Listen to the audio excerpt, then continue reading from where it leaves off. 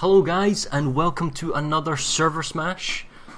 We are here today again for Mega Ceres versus Cobalt. I am joined today by my good friends and colleagues working with me to make this an awesome show. Redlint, why don't you say hello? Hey guys, this is Redland Bastard. And my main co-caster today will be our very special guest coming back for her perhaps third or fourth ServerSmash. Say hello, Luperza. Hello, Luperza. No, hi guys. How you doing? So, today, this is our pre-game show. We are going to kick off in about 25 minutes with the actual battle. But today is our ServerSmash, Ceres Cobalt. Tomorrow's Miller Woodman. Where are we playing today, Maggie? We are going to be playing on a Jaeger server, which is a private server where you guys can all rock and roll, no interferences, and we're going to be playing on Esamir. Yes, and it's our familiar map setup, so I guess we'll explain it in a little bit, everything that's going on. We have a straw poll, or do we have one ready? I believe we have a link to this. Here we go. I will provide it to you in TeamSpeak, and you can provide it in the channel. Basically, it's... No, I just dropped it in chat. There you go. Wonderful. Way ahead of me. So, today, right, match details, Redland. Why don't you give us a kind of a shout out of what's going on today? Well, today is, as you guys have already mentioned, it's going to be on the continent of Esamir. We have Ceres versus Cobalt. Ceres is starting in the south of the map. They're starting as the Band of Sovereignty, and Cobalt is in the eastern or northeastern warp gate. They're starting as the New Conglomerate. This is going to be 240 versus 240. We're used to this. This is what we've been doing on Esamir for a while now. But there are no points. No point system anymore. This is just a straight territory alert. It's exactly like what you would expect on live. We're going to start, and 2 hours later, whoever has the most territory wins. One of the nice things about playing on Jaeger is this is a private server. These are accounts that nobody can come and mess with. We're only going to have the people who are supposed to be playing and don't have to worry about any of the problems of randoms coming on to the test server like we usually do.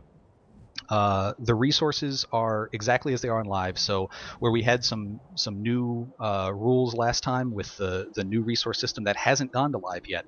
So they're playing with the old resource system, which you guys are used to on live, with 3 different resource types and everything like that. They haven't yet updated Jaeger to what the PTS has. Also, one of the things that we keep on upgrading here as we do these streams is our overlay, is the information that we're giving to you as viewers to help your viewing experience. And I'll let Farah explain the specifics of the stuff that you're going to be seeing up on the screen. So, as we did a fortnight ago, we experimented with the system to allow us to do kind of a rolling point score. So this is an accurate point score showing accurately, he said twice, the percentages of each territory on the map. Today, we're now pulling it from the API. A little technical, but basically the test server doesn't give out information, whereas the live servers do, so we can pull this information instantly. It's so fast, it's faster than the actual server map. So when a base flits, bam, we will get an instant update and a little scrolly ticker, so that you, the viewer, can see what's going on and what the score's on at any given second for the 2 hour time. And the key thing is today is we have an alert. We will have an actual alert in game, so anyone can just press tab, for the participants that are taking part, and they can see how long it's left for the game to go. So that's very, very helpful for all the participants.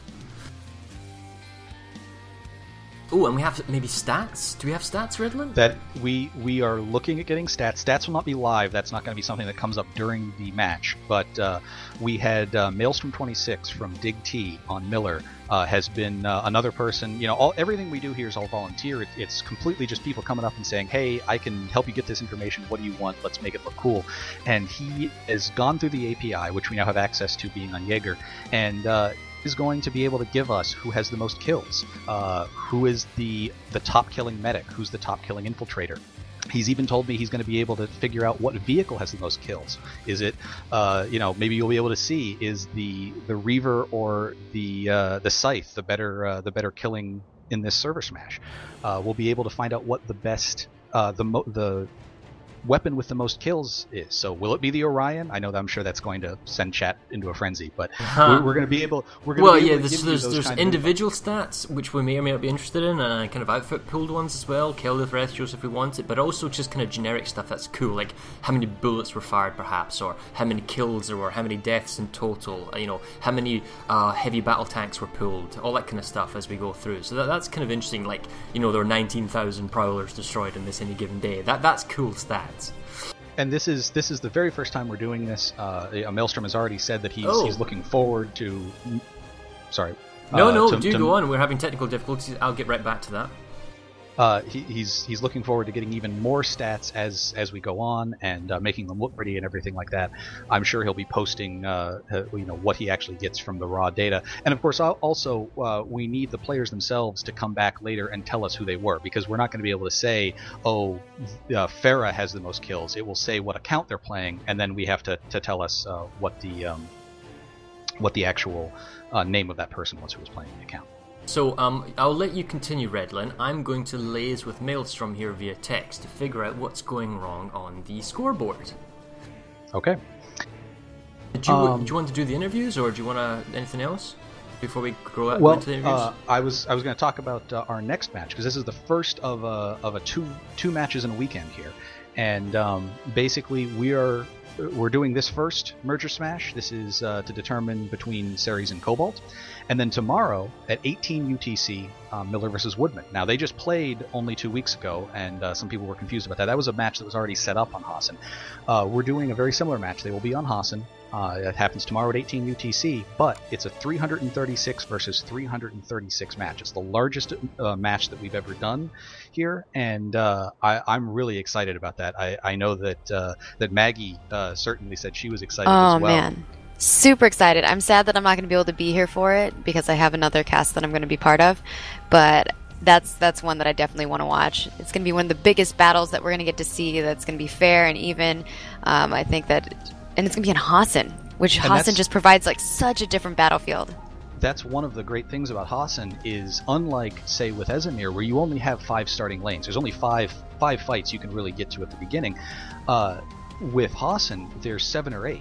And those lanes split off even more. So I really believe, even though 336 is more than we've ever done before, I believe that it's going to feel like smaller fights. There's just so much space for you to spread out to, and you can't group 3 platoons somewhere and just say, well, we're going to hold this lane, because they're going to take stuff from you somewhere else. So, I'm really excited to see how those numbers go on.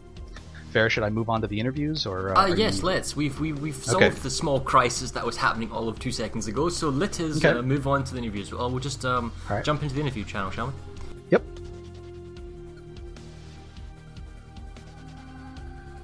I'll let you take it away, Red, shall I? All right. Well, we have some representatives from the different servers. This is we decided that going through every single outfit participating takes a little bit too long, so we decided to get individuals from the servers to kind of give us an overview of what the server is and just a little bit of history behind it. So I'm going to go to Victor Marks from Cobalt, and I'm going to ask him to do his little spiel about Cobalt. Victor, are you there? Oh, we haven't given them talk power. That's the problem. That might be helpful. Now Victor should be able to speak to us. Yeah. All right. Thanks. The spiel about Cobalt is that we're a fun server. We like to play hard and we like to work hard. We have really good outfits on there, and there's been rumors, there's been talk about Cobalt's got drama and stuff like that, and I honestly think, there's sometimes people do some stupid shit, but honestly, most of the time, it's sometimes it's in great fun, sometimes it's malicious, but in the end, you shouldn't really take it too seriously. Sorry, I guess I was a little bit too It's fine. vigilant. Yeah. I'm sadly not taking part tonight because I am back home in the Seychelles and I'm suffering from jet lag and the internet is so bad. I was having 300 ping normal in the That's a normal Jaeger ServerSmash, server. isn't it? Yeah, 100 people in a room? 300 ping, and suddenly it jumps up 20,000 to 30,000, and I can't play. So I'm a last-minute dropout, but they still asked me to come along and talk about Cobalt. Cobalt. I mean, the thing is, it's... Tell us about Cobalt. What's like the culture of Cobalt? What is Cobalt good at? What do you typically do? What makes you unique? Cobalt has got diversity. It has diversity. There's not much the situation like other servers where one sort of trend sticks, or one sort of like rule sets applies, like zerging, or like the zerging on certain servers. Like, I won't mention names, but there's that sort of culture where people have to form big outfits and they just go and try and steamroll everybody. On Cobalt, you have great people who try and spice it up a bit. You got your air farmers, but you got your infantry players, then you got your hardcore infantry players, and you got your guys that like to crash the party for fun. And yeah, it's just great. It's great.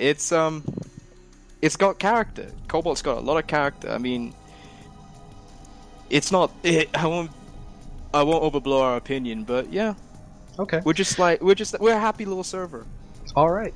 Well, I'm going to move on now into Ceres, so they get a little bit to say here. Tarok F, go ahead and tell us what makes Ceres Ceres. Sure thing. So, hello there, bystanders and our Axis soldiers are together.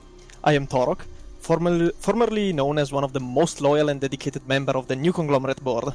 I'm here tonight to try and describe about the magic of our world and its many heroes, before this interdimensional clash that will take place very soon, and that will definitely decide the fate of our identity. Regardless of the outcome, Ceres can count on a vast number of hard-rooted outfits on each faction that never wavers from their path of endless war. Each of them is led by some deeply interesting and well-known individuals, and yet over the past 2 years and the previous Mallory merge as we had, we've all come not only to fight each other, but also know ourselves. Where there was only anger and resentment, over the time originated the spark of respect between outfits and people, and possibly a not so straight bromance relationship. So we now come to a point where it doesn't really matter how it'll end for us today, because we'll always be together. And even if it all come down eventually to just one server in the future, when there will be maybe just one European server and an American one, the bonds we've created until now will never break. But we will always be made anew by standing together through each and every challenge Soe will throw at us. So bring it on. You might not know us if you haven't played on Ceres a long time, but we know who we are, and we know what will be of us at the end of the day. Because on Ceres, regardless of your affiliation, no one won't have to drink a beer by being alone. We toast now and for today, as today is the day of renewal. We reap what we sow into the past months, into the finest product possible. And we will all share it together. So go Ceres to the MergerSmash. All right. Thank you very much, Ceres and Cobalt, ladies and gentlemen. Cool. So I think you, Redlint, have been very diligent and made us a base overview map for Esamir, haven't you? I have. We will go ahead and show that now, and when we come back, we've got some pre-recorded battle motivation speeches from our two corresponding servers. We'll play them after this video, and then we'll have a quick chat about the map before we get started. So we'll be right back.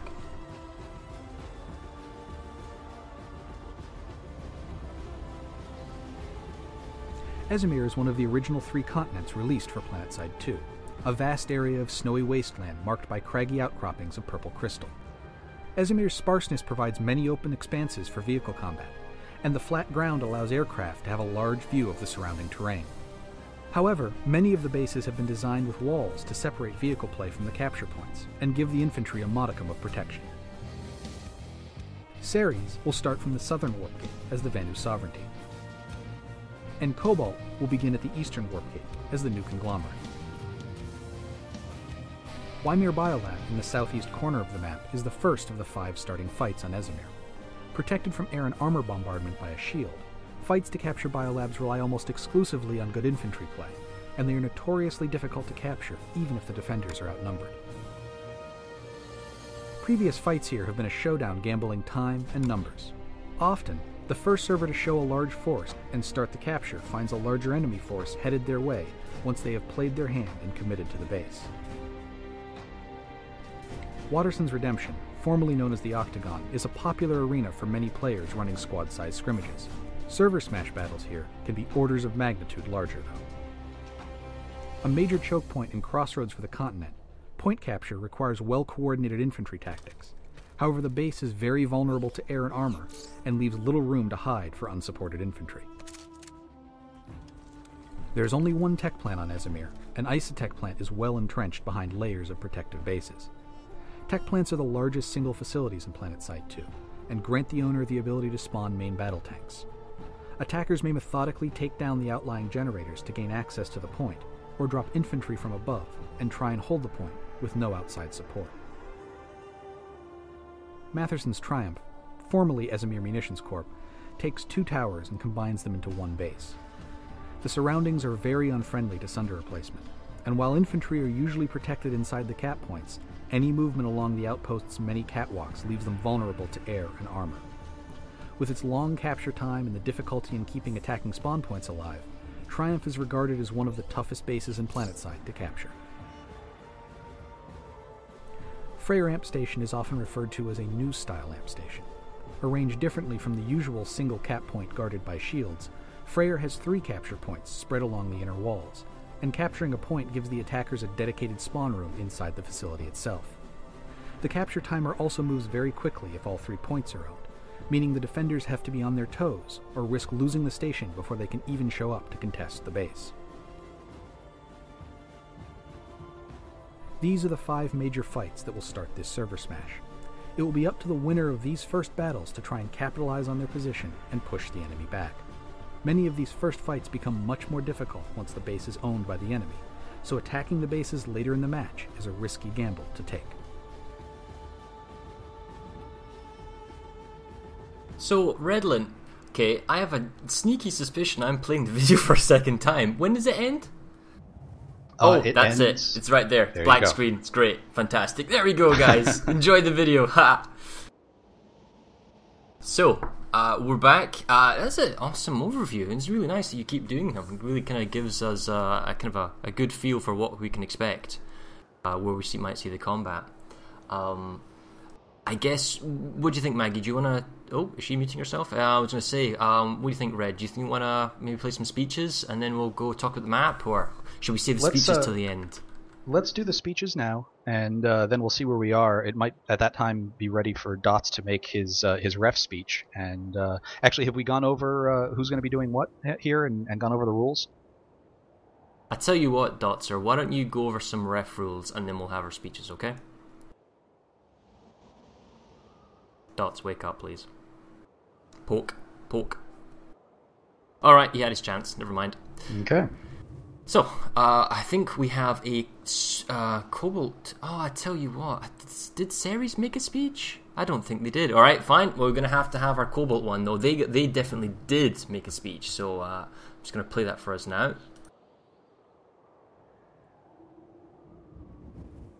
Salute to you, my fellow Cobaltians. Here, on this very day, we will make history. Do not fear, do not despair. We fight for our name, a name that has been threatened, a name that is now in danger of an outrageous invasion. We cannot allow that. We cannot let them think for 1 second they can win. On this day, we let our needs stand aside, for the mission has been entrusted in us. This is a test of our resolution, of our courage and determination. Ceres, the goddess of agriculture, they are here to challenge us, coming to us and daring to name our fate. We shall farm, crush them, so no one will ever remember their pitiful existence. What do they know? Huh? What do they know? Huh? That they can win? Ha! Let them hope that. Let them sleep with their dreams. But when the skies themselves will shatter above us, we shall stand strong. We shall be an unbreakable barrier, an unreachable summit. Prepare your heart, prepare your souls, because today shall be the first and last day of your lives. We are the crucible where heroes are born. We are the fire which Ceres shall burn for all eternity. We are the focus of 1,000 minds. We are the winner of this battle before it starts. The only master of our fates. Not them, not these peasants. Us! This is Cobalt!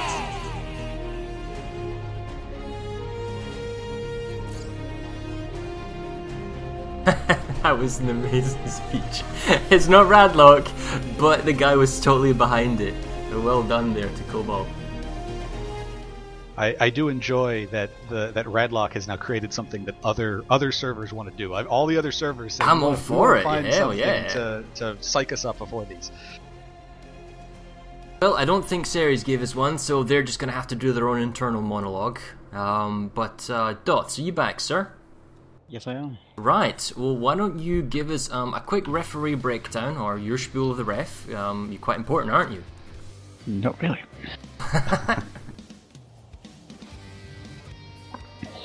Right, this is Dots on the all call. I'll be our referee this afternoon. Your server reps are fuzz bucket for Ceres and passionate for Cobalt. I have the final say in this event. I will also be responsible for timekeeping this event.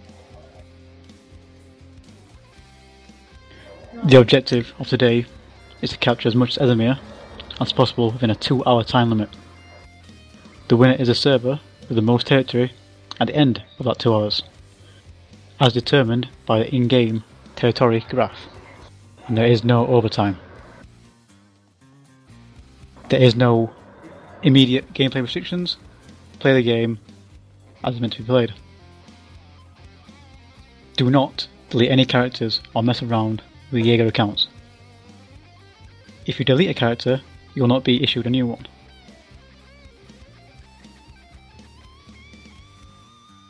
All substitutions are to be made at the Hossing Walk Gate.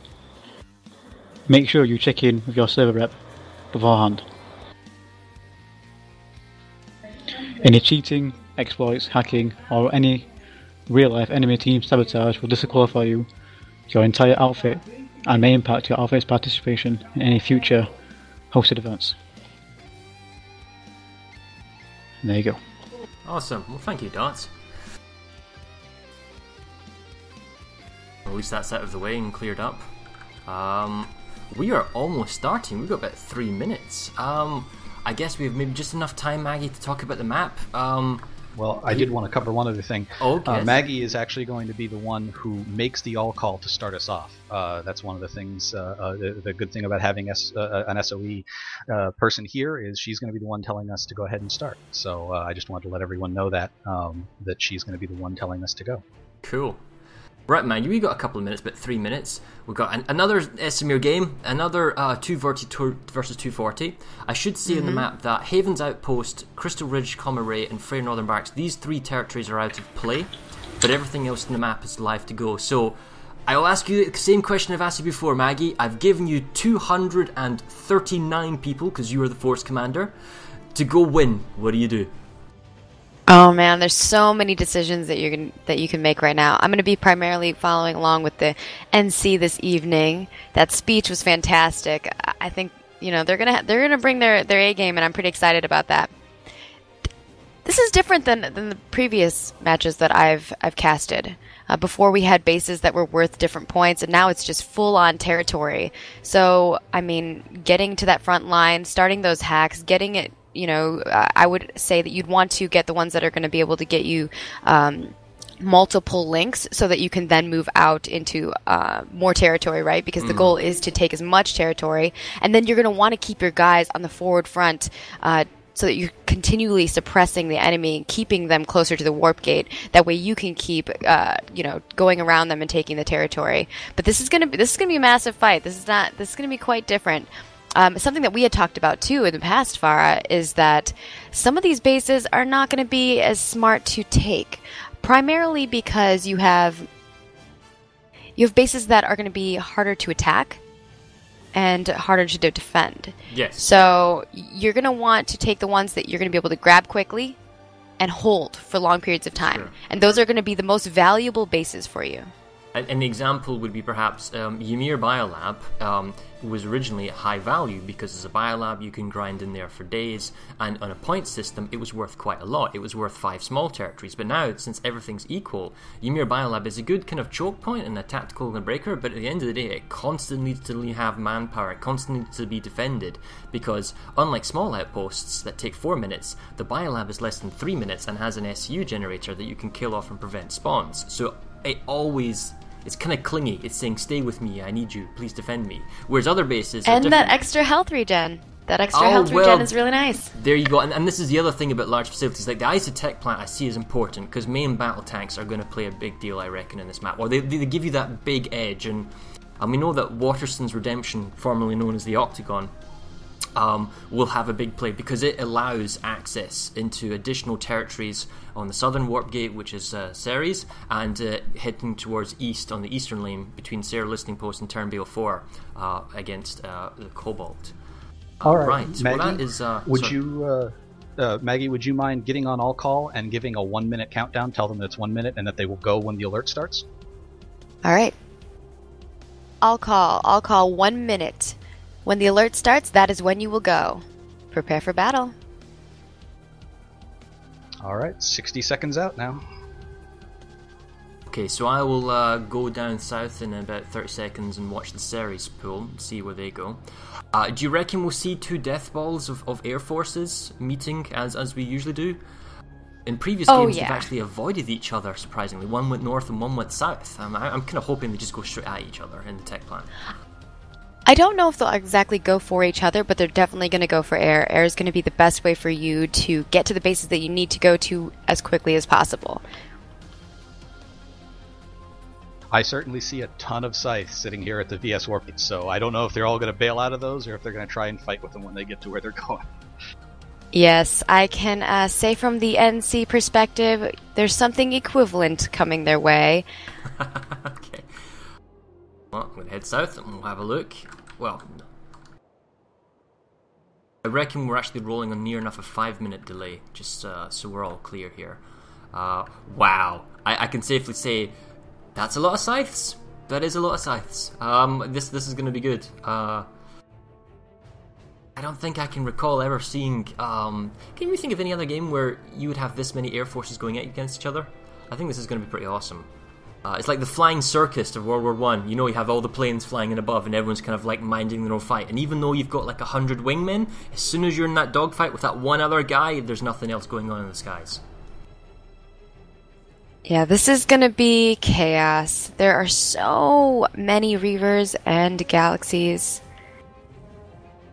I'm curious as to where they're going to send all of their troops. I would reckon Warson's Redemption is going to be important. Matheson's Triumph, which is formerly Espen Munitions Corporation, that's going to be important because they want to get to ISA mining operation to get to ISA tech plant. So that's an important link because it's a 3-point base, and you don't want the blue, the NC, kind of interfering with it. There will be some free kind of base captures, basically outlining the bases, but direct contention will be between Matheson's Triumph from Ryman Elyx and definitely at Waterston's Redemption. And Waterston's Redemption is a base where air power is all important. Waiting for this alert to kick off. Waiting for the alert.